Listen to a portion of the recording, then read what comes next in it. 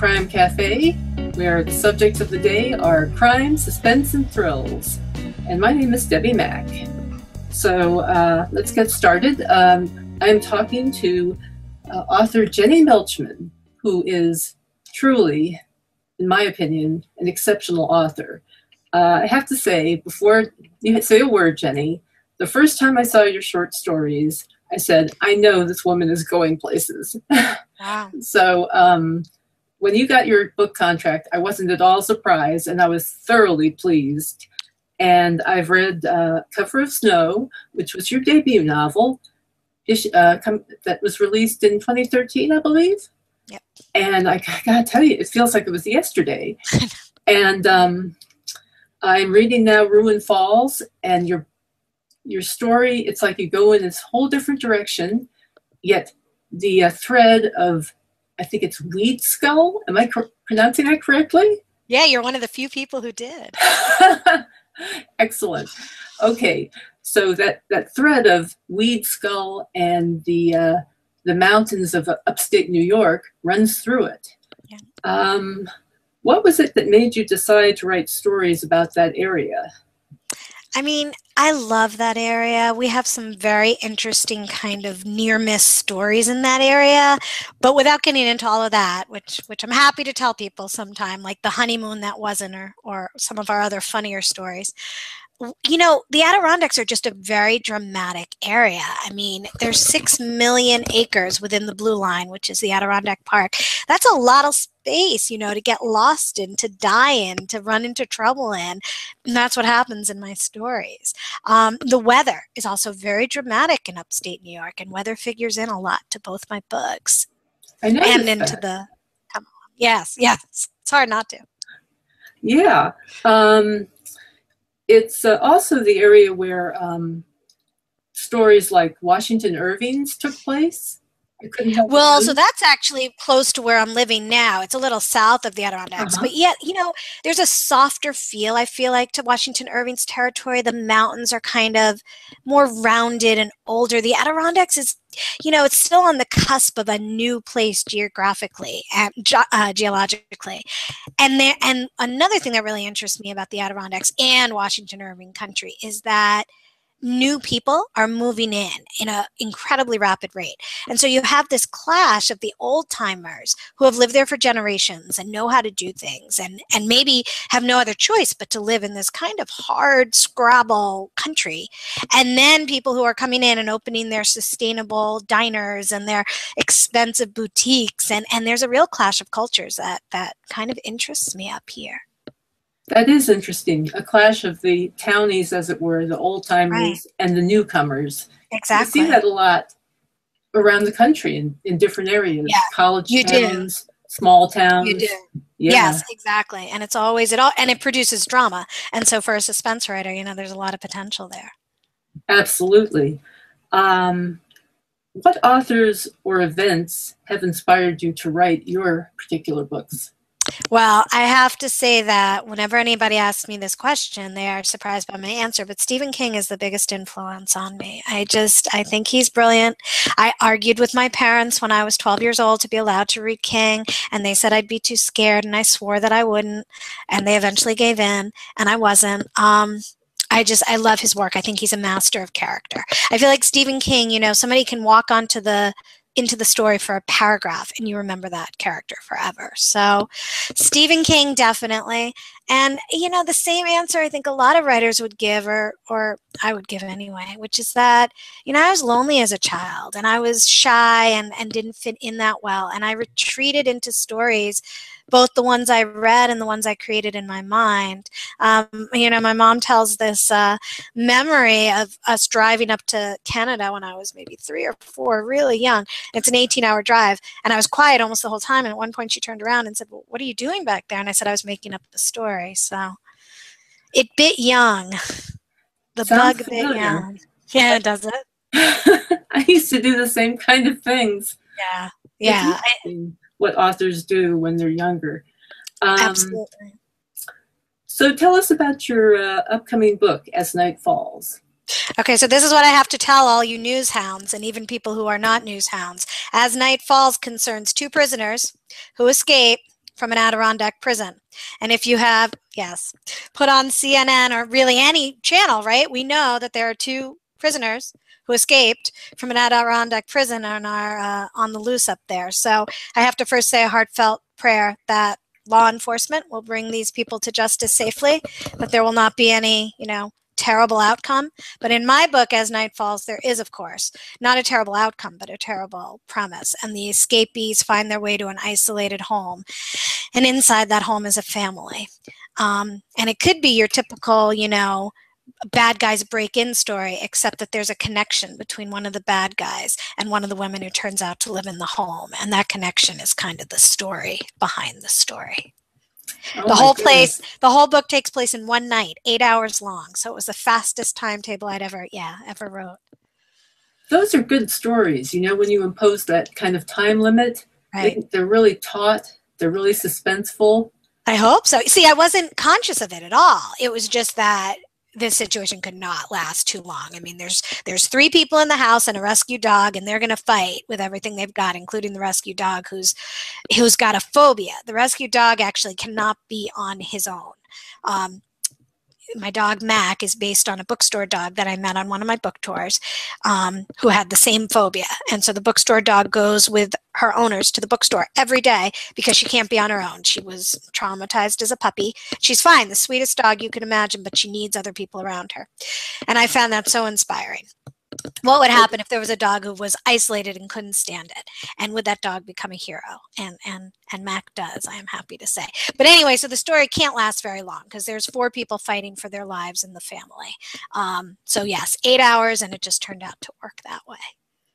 Well, it sounds very, very interesting, and I can't wait for it to come out. Thank you. Has being a published author been what you expected it would be? Oh gosh, what a good question. I have to sit here silently for a while before I answer that. Yes and no. And in some ways better than I ever thought it would be, and in some ways worse. I think one of the illusions I had, because it took me a very long time to get published, and you know that, Debbie, because we interacted at many points along the way, but maybe not everyone listening does. But it took me 11 years before my first novel got published, and that was really the eighth book I'd written. And so I think when something takes that long, you sort of build up this illusion or delusion that everything will be perfect once it happens. The book will come out, and then everybody in the world will know I'm a writer. Even people who don't read will know I'm a writer. And everywhere I go, they'll be like, oh, you write beautiful books, and yay, aren't you wonderful? And that doesn't really happen. I mean, the truth is that even when you're with a big house, which is, kind of what I was hanging in there for 11 years for, nobody really knows you're a writer. And, if you're lucky, your editors kind of know you're a writer, and a few select people like Debbie who read my short story. But it's a lot of work. And I think that was a big surprise for me, that the work doesn't start when the work doesn't end when that book comes out. And it's not just writing the next book. Everything starts then.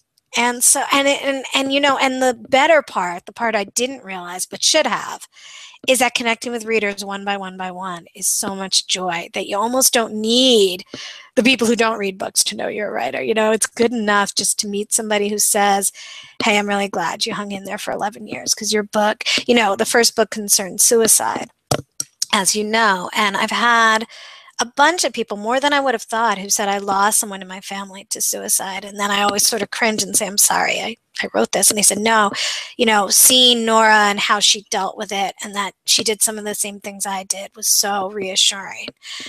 So, those have been some of the joys that I never would have expected. That's fantastic. Yeah. I noticed in your guest post, you emphasized the importance of signings. How do you kind of gauge the effect of signings on your, I guess, overall marketing efforts?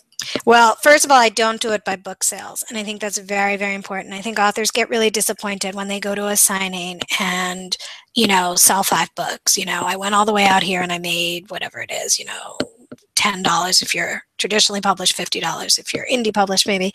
And I think that's the exact wrong approach, because the real benefit of a signing is what happens after you leave the place. You know, whether you're at a bookstore or a library, and the coordinators of the event are going to go now know your name and know your work and hopefully read your work, or whether somebody in your audience, you know, I did an event where there was exactly one person, exactly one. We talked for 2 hours, and it was wonderful. And I was not even, you know, upset, because when I do such long book tours that you can handle an event. You know, if I'd maybe flown into the city for it, it would have been disappointing. But I didn't. We drove, and it was quite a fun night. But only at the very end did I find out that this one person was a reviewer for a major paper in the area and had never known my work before. So, you know, I don't know how to answer your question. I don't know how to gauge the effect. I don't. But my gut and I'm trying to tap my chest here, my heart says that the effect is long-term and impossible to measure. And if you love it, you know, if you love the connecting with people, do it as often as possible, because you literally never know when there will be that needle-tipping, life-changing event. And even if it's not necessarily making you sell 50 million books, you know, you're having so much fun along the way that I at least feel like it's worth it. I couldn't agree with you more. Yeah. I get a little discouraged sometimes listening to other writers talk about how, oh, you know, I used to do more book signings, et cetera, but now it just seems like it's not financially worth it. You know, they worry about the travel costs and so on, and who can blame them? Yeah. But at the same time, that connection with readers is it's wonderful, and it's so, as you said, fun. And I also know that you are a strong proponent of bookstores. Yeah, I love bookstores. Things like take your child to a bookstore day. Yeah. Tell us how you got involved in that. Well, I mean, related to being the kind of kid we were talking about, bookstores were my salvation. I couldn't afford a lot of books when I was a kid. I got most of my books from the library. But I grew up in a town that was not, you know, a huge town, but still had 4 independent bookstores. It now has 2. And I would go there, you know, and I would sit in the aisles and know that I couldn't afford to buy a book, but the bookseller would be okay with that, and just read and lose myself and, you know, escape whatever troubles of the day I had. And so when I had children, you know, kind of almost intuitively, like instinctively, you crawl back.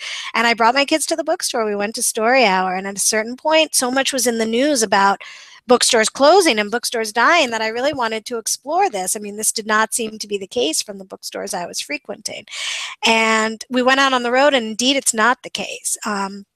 You know, there are bookstores opening in greater numbers over the past 5 years, and people are there. I mean, I've been at bookstores in some pretty odd hours, and they're full. There are lines at the register. And so I did start Take Your Child to a Bookstore Day, because I just wanted, you know, I wanted to sort of ceremonialize the idea that kids and bookstores are a magic combination. That's wonderful. And I also am a big fan of bookstores. I love them. And I'm glad to hear, you know, it's good to see that so many of them are actually popping up now. And on that note, I have to ask you, what is the most bizarre thing that's ever happened to you at a book signing? Oh, gosh. So everybody has a strange book signing. That's a good question. Well, there was the book signing where somebody raised her hand and asked me how much I earned, which took me a little bit aback. But that's not the most bizarre. I mean, that was a crazy question. It was hard to answer because I actually don't even know. What's the most bizarre thing? It would be good if, like, somebody, like, you know, stripped down at a book signing and, you know, had gotten a tattoo or something, like weed skill on their neck or something. But no, nothing has happened like that. See, I want to make something up because I'm a writer. I guess I'll tell a heartwarming story, actually, which is that I went to Goshen, Indiana, which is a tiny, tiny little town, and a bookstore called Better World Books. And there was one person at this event, too. Everybody who's listening is going to think I have the one-person event. And we also spent 2 hours talking. And the difference was that at the end of this book event, this fellow did not buy a book, which, again, because I don't measure it by book sales, doesn't necessarily upset me for myself, but I felt terrible for the bookseller because you could tell they were disappointed by the turnout. They'd put a lot into the event, really set up the event space so it looked very nice. And now nobody, the person wasn't even buying a book. So I begged him to buy Nancy Picard's Scent of Rain and Lightning, which is a book that I recommend everywhere. I didn't have to beg him. I just said, you should buy this book. This is the one that we've been discussing tonight. So he did. So I felt better for the bookseller. So then we're standing at the door and the bookseller's just itching. I mean, the poor lady, it's like half an hour past closing time. And the man says to me, look, I want to tell you why I didn't buy your book tonight. And the reason is that I already own 3 copies. And he said, I have one that I read, one that I lend, and one that I keep pristine. I don't let anybody touch. And I said, well, that's why I came to Goshen, Indiana, because, and then he said, and I better leave now because I have a 3-hour drive home. And I was like, if I described in a marketing plan that I want to go to Goshen because one guy there is going to decide that Jenny Milchman is worth driving 3 hours for, the publisher is going to say, that's nice, honey, but we can't afford that kind of marketing plan. But for me, it's a moment I never forgot. So yeah, that would blow me away if somebody had told me that. And it did. It's a hallmark of Jenny's support for other authors that she told the guy, buy the Nancy Picard's book. You have always been so supportive of other authors, and that is something that I know I personally appreciate very much. Oh, I'm glad. I mean, the thing that is neat is that the book landscape is so rich that we can all support each other's work. I mean, I've seen people talk about your books, Debbie, and say, legal thrillers and this is the most interesting thing that I've ever seen in your character. I hope you're going to repeat this character and stuff. And I think that's amazing because Debbie can do that, and that's not something I can do. Somebody who gets turned on to your work because you do a made-up moment on my blog, it's not like they're not going to buy a book that I would recommend or a book that I would write. I mean, there's just more than enough to go around. So, yeah. I agree. Totally. Yeah. Well, I think we're running out of time, but I just want to say thank you so much for being a guest on the show. Thank you for having me. Absolutely. And if you haven't read her guest blog post, it is on my blog at crimecafe.net. Just go to that email address or, URL, whatever, crimecafe.net, and click on blog. It will essentially take you to my website. And her guest post is on my blog. And the other thing I was going to mention is that not only is Jenny doing a giveaway of one of her books, the one coming up as night falls, but I am doing a sale on a package from which all authors who will be interviewed on the show will contribute. And everybody's contributing novels. Some people have nonfiction that they're contributing, short stories. It's going to be a whole package. And I'm going to offer it at a reasonable price, which I will determine after the package is put together. Because right now, packages are still, contributions are still coming in. That's so exciting. That's a cool idea. Yeah. Yeah, I'm thrilled to be able to have this opportunity to do this. So, so everybody, next week, I promise you, there will be more information about that. And I will give you the information that you need to buy this package. But Jenny Milchman will have it's a short story, isn't it? It is, and it's the very first published piece I ever had. So that's what I wanted to contribute. It's how Debbie and I, first kind of intersected paths. Yeah, and it's really good. I remember when I read it and I thought, wow, this is good. So thank you. Very suspenseful, and your writing just shone. So thank you very much for being here today, and I will be talking to you hopefully sometime in the future. And as for you people out there listening, I hope you'll check in every week to the Crime Cafe, or every other week. I'm doing this every other week. I don't know what I'm doing. This is the first time I've ever done this. No. Every other week You seem quite prepared. Do I? My gosh. Yeah. It's amazing. It seems like a polished show. So I think you're gonna have fun at the Crime Cafe. Thank you for having me. Thank you very much, and talk to you later.